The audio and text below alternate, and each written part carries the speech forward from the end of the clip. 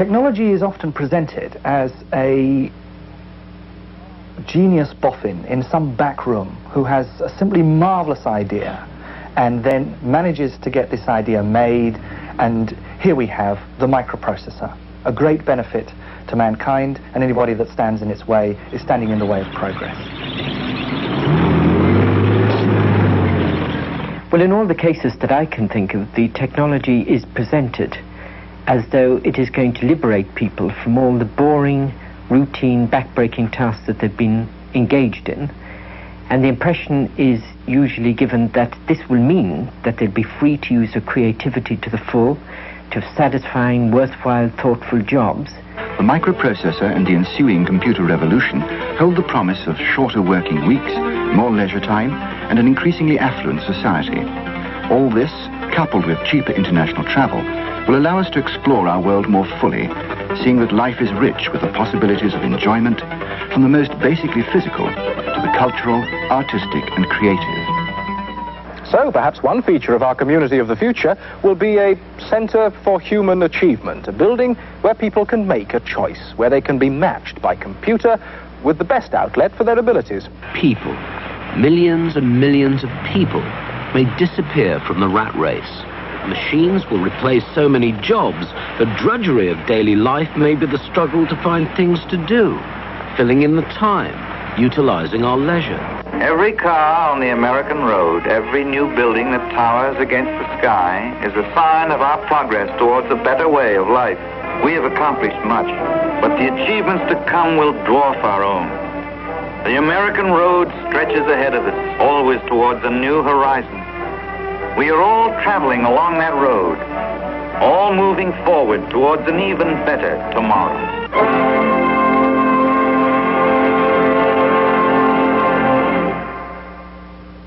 It's implied that this is part of an inevitable progress, that it's automatically going to improve the quality of our working lives, that it is progress in the widest sense of the word that's going to lead to greater prosperity, and so on. Progress. For the future. Progress. From the past. Moving forward. Progress. It's getting better. Progress. It's getting better in every way. For tomorrow, from today. We can make it. We can make it, and we know how. We can take it. Progress. Now.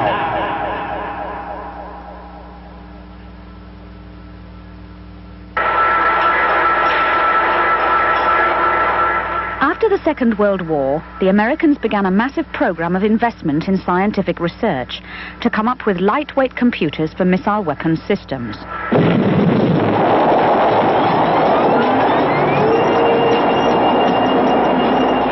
Out of this research was born a revolutionary new technology, the computer on a silicon chip. It was cheaper, faster, and more reliable than the first computer systems, and big companies rapidly recognized the potential of microelectronics.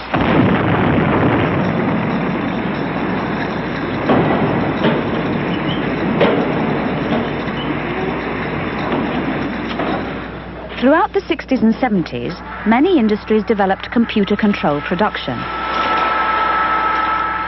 In Japan, America, and Europe, the big companies worked towards the fully automated factory, serviced by automated warehousing, distribution, and retail systems.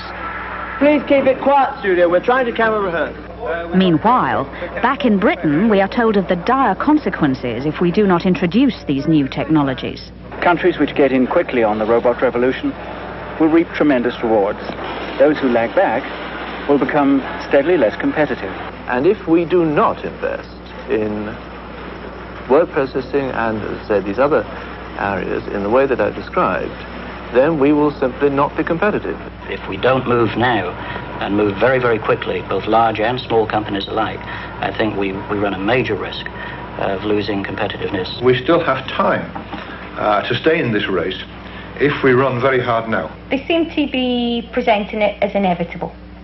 We cannot stop it. We must get in this race. Britain must be in this race, or else we'll be left behind. You know, this race has already been won by America and Japan. I mean, even if we join this race, no way can we hope to keep up with these people. Have we got to join this race? At the moment, there is a severe crisis of profitability within industries in Western countries. They're having to put more and more capital, more and more people to extract the same amount of profit from the production process. The Conservative political centre sees microelectronics as the way out. They say, the semiconductor revolution offers a way out of the multiple crises we face. Lord Spence, in the House of Lords, explains why. Silicon chips do not belong to unions. They do not go on strike. They do not ask for more and more pay. They do not need holidays, nor heated offices, nor tea breaks. They are very reliable and do not make mistakes. They need very little space in which to function. They are very cheap. They use very little energy. And they are here now, waiting to be brought into use. We are now in a period in which production itself is being reorganized to bypass, to squeeze out labor from the productive process, whether it's production on a factory, whether it's in an office. And microelectronics is a key technology at the moment to enable the capitalist to squeeze out or to regiment labor much more. They're eliminating human energy and human intelligence by machines. And the reason they do this is they believe that by reducing labor costs, that is the wages that are paid to the workers, that will render their industry more efficient. In the United States today, productivity has become the status of almost a major ideological war. Management raises the flag of increased productivity. The workforce is supposed to salute. Very often the question, however, is not productivity, but one of control. That is, management would like to exert increased control over the workforce in the long run to maximize profit. Well, naturally, it's plain to see, progress means productivity. You must be crazy if you disagree with profitability. In the automobile industry in the United States, the Society of Manufacturing Engineers predicted that in the building of automobiles, by 1985, 1 out of every 5 jobs would be replaced in the direct assembly of a car by robots. And they went on to say that by 1995, 1 out of every 2 jobs would be replaced by robots. Take a bow, T3. Here, Cincinnati Millicron, a robot manufacturer, explain in their publicity film why robots are so attractive for their customers in the car industry. You don't need to write any programs, punch tapes, or perform complex calculations. All you do is use the handheld teach pendant you see here to guide the robot from point to point. It performs the most repetitive, monotonous tasks day in, day out, without complaint. Never tires, never needs a break. It's never absent, and based on a 2-year payback, 3 shifts a day, it works for about $6 an hour, no fringes. And to tell the robot what to do at a particular point, you just use the alphanumeric keyboard shown here. It's a deliberate design of machines and systems to remove decision-making from the worker and to transfer it to another point in the organization where it's far more easily controlled. The idea is to take a job where formerly a worker may have had quite a bit of discretion in the timing of the job. For example, a job done on a bench where you have a lot of different parts and you build a sub-assembly. This job is then put on a transfer line where workers and robots are alternated. So all of a sudden you find that your workmates on either side and across from you are robots. But the problem is more than one of just not having anyone to talk to. You may begin to talk to the robots after a point. The problem becomes one of the pace of work is set by the mechanical arms on either side. These arms are programmed at a central methods laboratory by time study engineers. So work where you formerly had some control over the pace or the method of operation, those decisions are completely removed. And you find yourself literally trapped between mechanical arms programmed by someone else. You might ask, why are there people there in the first place? And that's strictly an economic decision right now because the sight and feel for robots haven't been perfected to the point where this is economically feasible right now. So that's the sole worth of a human being in the system. But it's not only engineering industries that new technology manufacturers have their eyes on. Information. Business is besieged by it. All kinds of equipment have been required to manage it, until now.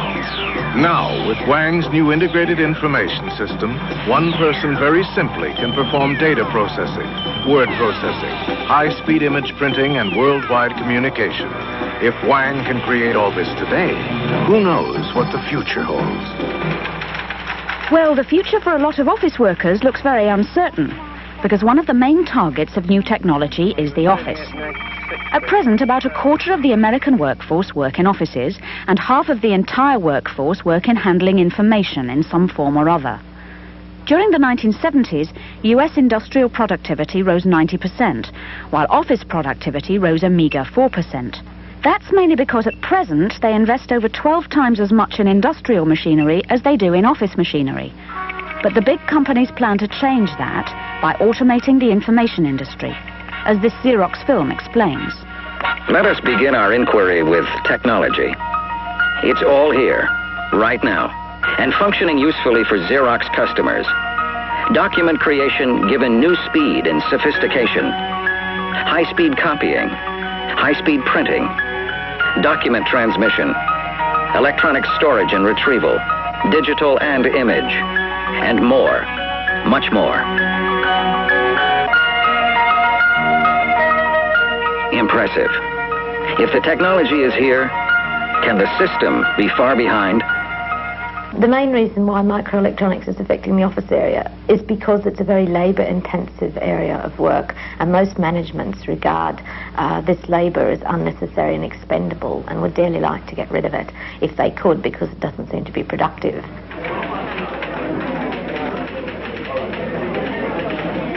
Thank you.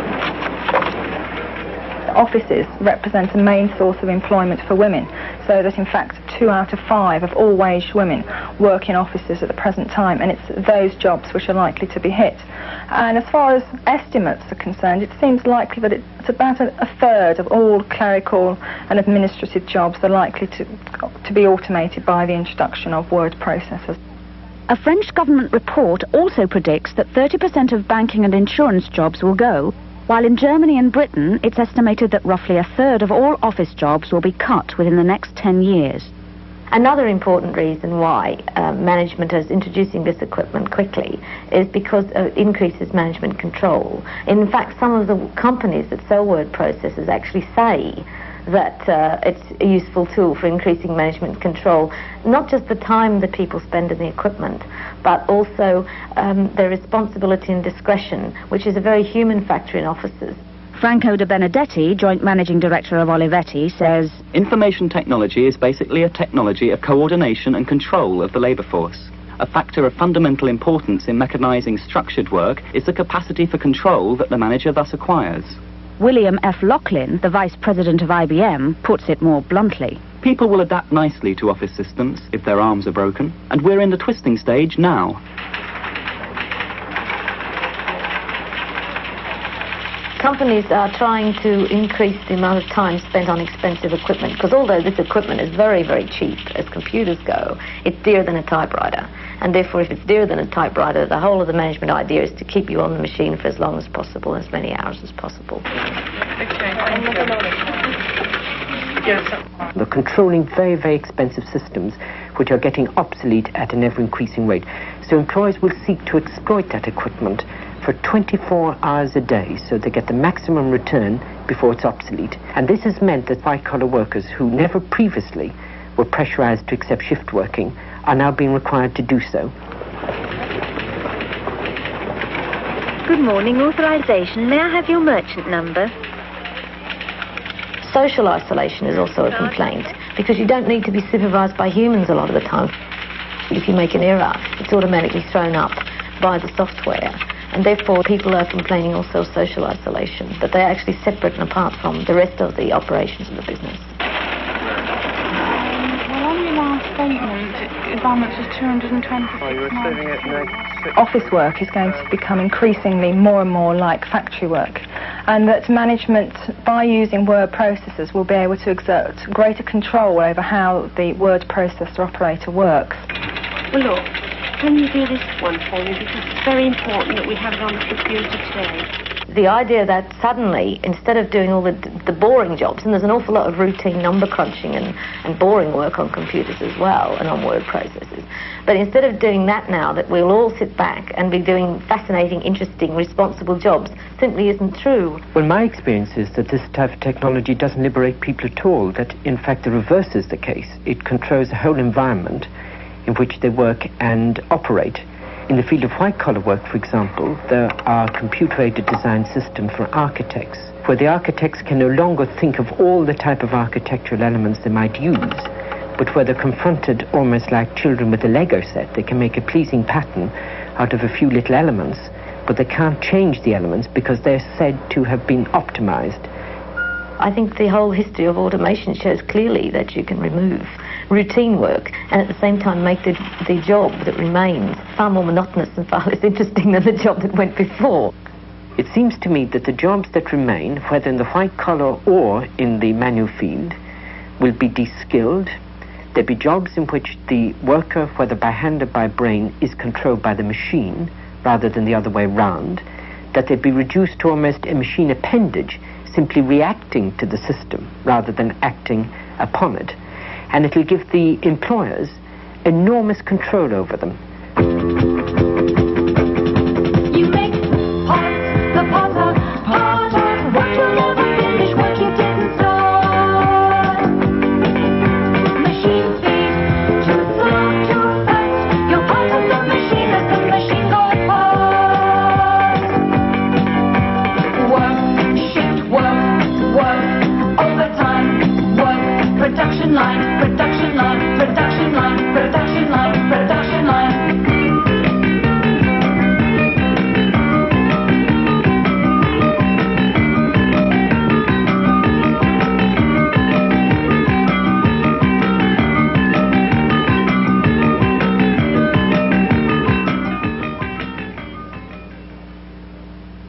In each case where a new technology emerges, if you like, from the laboratory, the first question to ask is a political question, namely, for what purposes is this technology to be used? New technologies that allow you to shed labor could create a situation where the people who own the factories where they're being applied can make an enormous profit with fewer people who, all right, are better paid, but the real price is paid by society because the people who are displaced by the new technology become unemployed. They have to be paid for out of taxation, and society then moves towards the social disruption that comes from high technology. The prospect of a long-term dramatic increase in unemployment is predicted in 3 recent reports. Sussex University estimate that by the end of the 80s, unemployment will rise to 3.4 million. Cambridge Economic Policy Group estimate 4.6 million, and Astom's estimate 5.2 million. But there are those who think this anxiety is mistaken. I do totally disagree with the whole thesis that we're heading for 6 million unemployed. I think it's rubbish. I think it's rubbish, and I think it's dangerous talk to give people the idea that there's any base in reality for that if we behave sensibly. Those who behave sensibly accept their own unemployment as the price for higher productivity and profitability for the big companies. What I only wish we could persuade the trade unions to accept is that higher productivity is the friend of full employment. But many organisations in Britain and abroad have their doubts about this and have brought out reports examining the long-term implications of new technology. In the past, we've seen slumps, but the danger today is not cyclical unemployment as a result of a slump, but built-in structural unemployment as a result of a radical change of the industry in terms of the technology used. In the past, when workers have been replaced by machines, it's been limited to a certain sector of the economy.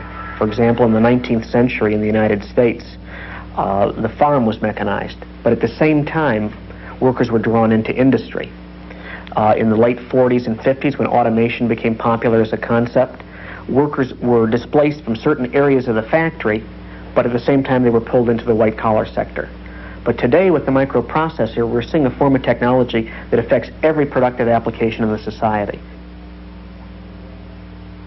One very good example of the lack of awareness on the whole range of industries and services that are going to be affected was shown up in Bradford at Thorn Electrics, who make colour televisions, and again they were automating the way they make them, and so they had to lay off 2,000 women, but they decided that they would at least try and retrain some of them. So about 200 of them have been retrained at a local college at the expense of the Manpower Services Commission to be typists, because there's a lot of insurance companies in Bradford. And so you can imagine the situation, these women who've lost their job, now been retrained, proud owners of a typing certificate, marching boldly to the new insurance company, doubtless to meet the women coming out who've just been replaced by word processors, which have automated the work that they've done.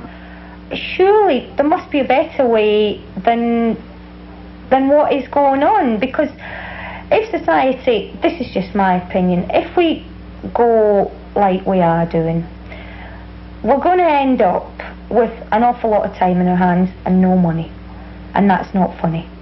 We have pieced together our model community of the future, a town which has embraced technology wholeheartedly and taken full advantage of all it has to offer. And leisure is something in which everyone in our community will be encouraged to get involved. A leisure complex in every town, containing craft shops, sports facilities, entertainment centres, and hotels. We will create a much more humanistic society, because basically all the hard work that needed to be done to keep our bodies alive will be done by the robots. If the robots can do the work for us while we lie around in the sun, why not let them? All of these nice little suggestions have one big problem: how do you pay for them? All this stuff about leisure or increased education or whatever is absolutely meaningless given the present way our society is organised. There is no mechanism for distributing the wealth other than through the wage. And like if people are outside that wage structure, then they haven't got anything. It doesn't just get shared out. We don't quite all get richer without some definite intervention to try and distribute the wealth. And there's absolutely no sign that there's any thought or intent to do that.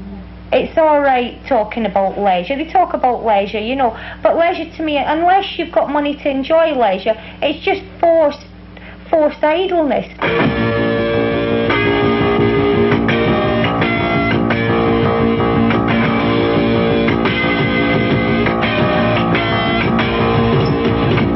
It's a brand new craze that's sweeping the nation.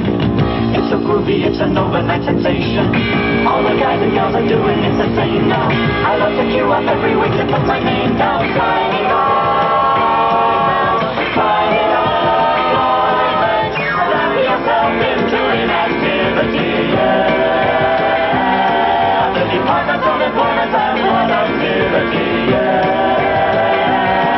This movie which keeps satisfying enjoyment. What you will lose just can choose nice and strong, as they know.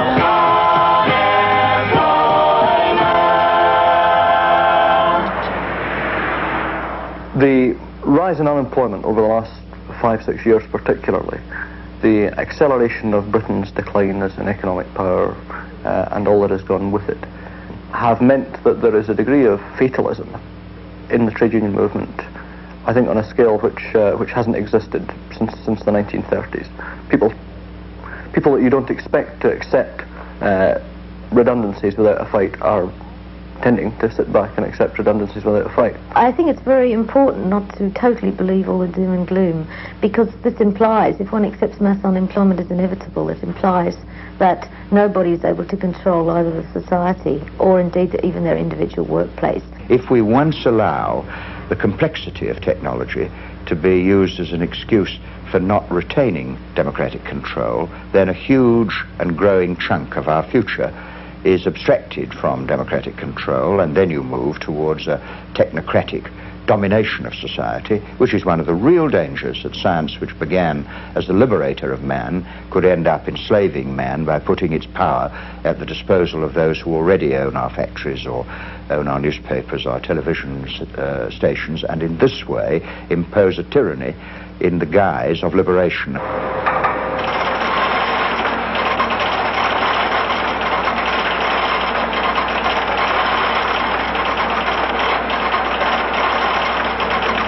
We've got word processors, we've got point-of-sale systems in retail shops, we've got little mini-computers out on the production line, we've got big mainframes gathering information and processing information for certain companies, the large multinationals, for instance.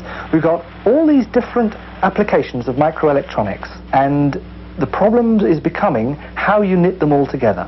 Because fundamentally, the microelectronics is being introduced so that the multinationals can organize their very diversified empires, their empires that are spread all over the globe, one at the same time, so that they're able to know what happens at their production plant in Hong Kong, and they're able to know in their New York headquarters as it happens. July 1409. I'll revert later, okay? Right. When we have word processing systems or office systems or data processing systems linked together in different towns and cities and countries by telecommunication systems, it'll be possible, if there is a strike, say in London, that management could transmit the work via the telecommunication system to, say, Edinburgh. The ability to run a plant while workers are on strike is also a very real danger. This is as a result of the design of technology to minimize the need for skill or for human experience. This occurred at the Washington Post in the middle 70s, where management issued a series of ultimatums to the union, precipitated a strike, and then was able to destroy the pressmen's union through the ability to operate the plant while the pressmen were on strike for close to 4 months. In America, this is now known as electronic scabbing. But to scab electronically, you have to control the communication networks. The driving force behind the convergence of these technologies is increased control for the major multinationals. And they themselves are fighting about who is going to control these networks as they're set up. The battles are going to become quite literally across the whole of the Western world. Out of that battle will emerge one or at the most two corporations who will between them have control of what will in the future be a major means of handling information, and then we'll be in a position where a primary life source is controlled by one corporation with enormous profits, with very few people, and it is able to call the tune for what future developments are.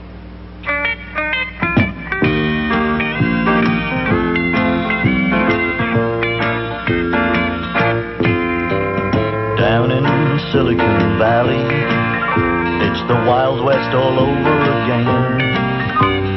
Seldom is heard discouraging words, 'cause no one gets to say 'em. We've got the know-how, we've got the contracts, we've got a lot of hard-working girls.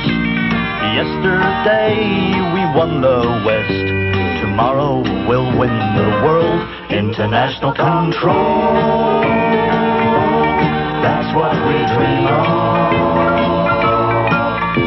Control of banking and business data systems, automated manufacture systems, stock storage and retail systems, broadcast entertainment systems, state surveillance and weapons systems, control of satellite telecommunication systems that tie up the whole little package. International control, that's our plan for the future. We did it to the Indians, and now we'd like to do it to you. Do it to you. Do it to you. Now we'd like to do it to you. One of the remarkable problems for the employer about this kind of equipment is, whilst on the one hand it gives him or her great control over the employees, on the other hand it is a fact that the more you synchronize something and capitalize it, the more vulnerable it becomes. So it now is the case that 6 designers can go on strike and stop a whole factory because they're producing not drawings but numerically controlled tapes. And in the past, when they went on strike, they'd leave down the pencil and the rubber. Nobody knew they were gone for 6 weeks. It's now immediate. Yet companies are planning to overcome this, according to the Institute of Directors. In many larger organizations today, dependence on computer systems has reached a stage where the absence of a handful of computer operators can bring much of the business to a standstill. Safeguards against this can never be complete and must vary from case to case. But it is a problem which management have to face when planning new systems. Systems. The solution or the problem? This is a problem that one American multinational, Xerox, has already faced. Anxious that their workforce might not greet new technology with unbridled optimism, they have produced this management training film to forestall possible problems.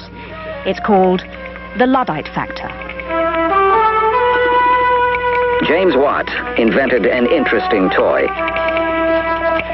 The system created the Industrial Revolution. Not without opposition. The new machines eliminated old skills. In England, organized bands known as Luddites smashed the hated machines and rioted. To no avail. Their only legacy is their name. Luddites, the resistance to change, overt or otherwise. The Luddite factor is indeed tenacious. Like the earlier Luddites, there is an impulse to turn against the new technology, to strike back. And yet, for most business organizations, it's not a matter of whether, but when. Frightening off resistance by labeling it Luddite is not only limited to company promotional films. The same message creeps into television documentaries too. Trade unions are shown as deeply suspicious of change, with their roots firmly entrenched in the past. In the early 19th century, the Luddites set out to destroy the machines which they thought would put them out of work. It was just the first manifestation of a general suspicion of technological innovation and change. But was Luddism just a blinkered suspicion of technological change, or was something greater at stake?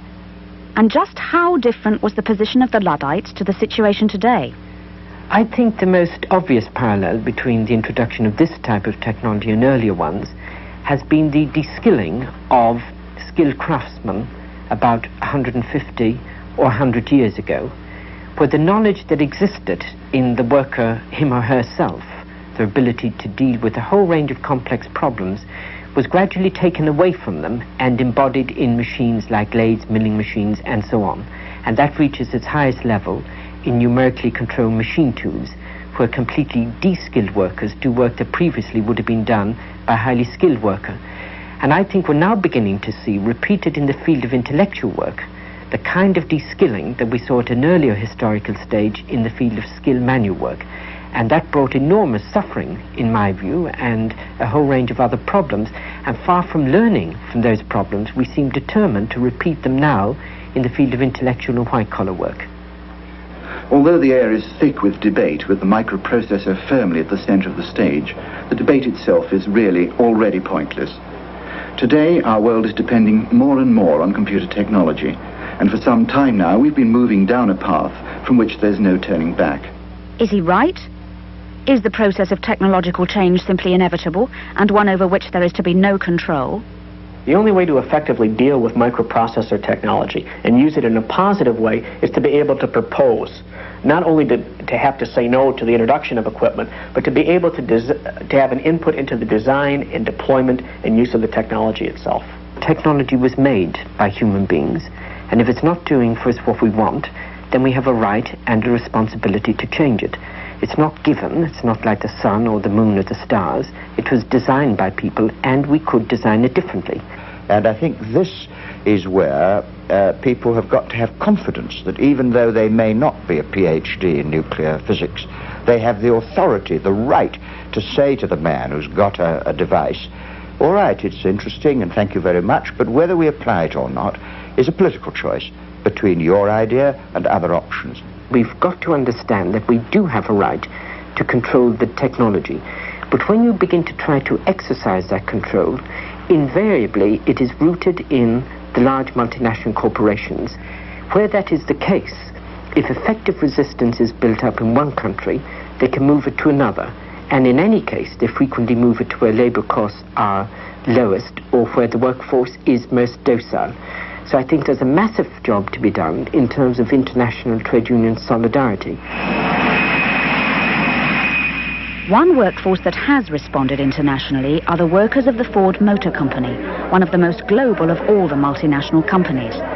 In November 1980, trade union delegates from all Ford plants worldwide met for the first time in Valencia, Spain. The objective? To formulate a common strategy for bargaining with a company who traditionally have played one workforce off against another. The recently launched Ford Escort has been heralded as a world car, But for Ford workers, a world car means a world production line, with jobs, components and cars being shunted from one part of the world to another, seriously undermining national trade union bargaining power. Delegates pledged that in future, local disputes, wherever they occur, would be supported on an international level. Ron Todd, Transport and General Workers Union. Ron Todd, chairman of the UK Ford Negotiating Committee, has no doubts about the usefulness of this initiative. There is a greater need now for the workers of Fords across the world to get together to coordinate our activities, to exchange our views on how we see the company operating across the world. Now, even more than ever, is there a need for that. The most important aspect of the Ford conference was that it challenged the whole concept of national competitiveness. For it was clear that more issues united them than divided them, but challenging the idea that nations must compete with each other is not easy.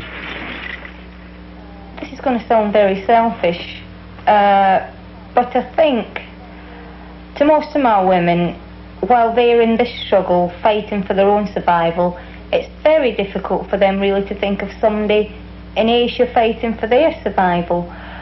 I can understand this, but it doesn't help, because the struggle of the women in Asia is part of our struggle. It's possible to design equipment which is what I would call human-centered. That is to say that we regard human skill, ability, creativity and sheer enthusiasm as assets rather than liability. And we design the equipment around that rather than seeking to use the equipment to diminish and control it. So the real options, but it seems to me the options are not so much technological questions as political and ideological ones. What kind of society do we want? How do we want people to relate to production and each other? And when we get that clear, then we can design equipment which will allow them to do that. I think this sense of that technology should give people that this is the moment when choices are to be made, rather than this is the moment when you must buckle down and accept the inevitable. This is the key question, and if you can get that straight, then the introduction or the discovery of microelectronics or any other new technology gives people a sense of freedom. Many industries developed computer control production. In Japan, America and Europe, the big companies worked towards the fully automated factory, serviced by automated warehousing, distribution and retail systems. Please keep it quiet, studio. We're trying to camera rehearse. Meanwhile, back in Britain, we are told of the dire consequences if we do not introduce these new technologies. Countries which get in quickly on the robot revolution will reap tremendous rewards. Those who lag back will become steadily less competitive. And if we do not invest in word processing and, as I said, these other areas in the way that I described, then we will simply not be competitive. If we don't move now, and move very, very quickly, both large and small companies alike, I think we run a major risk of losing competitiveness. We still have time to step. Take it. Progress.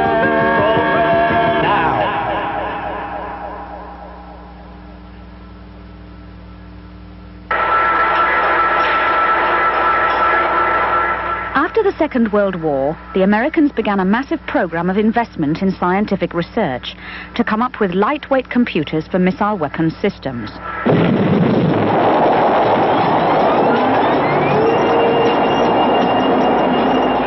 Out of this research was born a revolutionary new technology, the computer on a silicon chip. It was cheaper, faster and more reliable than the first computer systems, and big companies rapidly recognized the potential of microelectronics.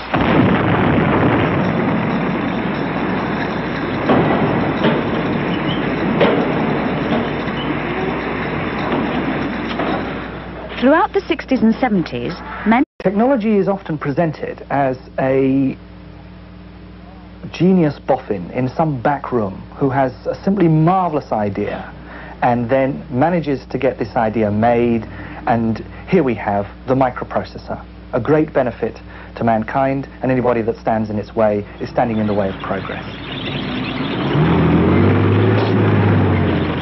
Well, in all the cases that I can think of, the technology is presented as though it is going to liberate people from all the boring, routine, back-breaking tasks that they've been engaged in.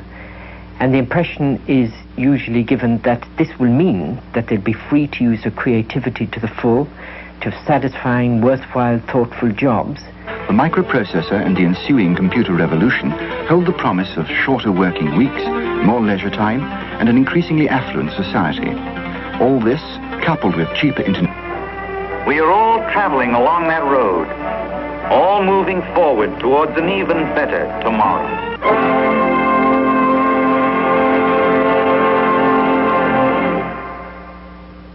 It's implied that this is part of an inevitable progress, that it's automatically going to improve the quality of our working lives, that it is progress in the widest sense of the word that's going to lead to greater prosperity, and so on. Progress.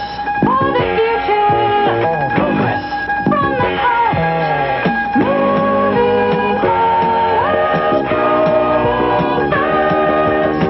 Progress. It's getting better. Progress. It's getting better in every way. For tomorrow. From today. Progress. We can make it. We can make it and we know how. National travel will allow us to explore our world more fully, seeing that life is rich with the possibilities of enjoyment, from the most basically physical to the cultural, artistic and creative. So perhaps one feature of our community of the future will be a centre for human achievement, a building where people can make a choice, where they can be matched by computer with the best outlet for their abilities. People, millions and millions of people, may disappear from the rat race. Machines will replace so many jobs, the drudgery of daily life may be the struggle to find things to do, filling in the time, utilizing our leisure. Every car on the American road, every new building that towers against the sky is a sign of our progress towards a better way of life. We have accomplished much, but the achievements to come will dwarf our own. The American road stretches ahead of us, always towards a new horizon.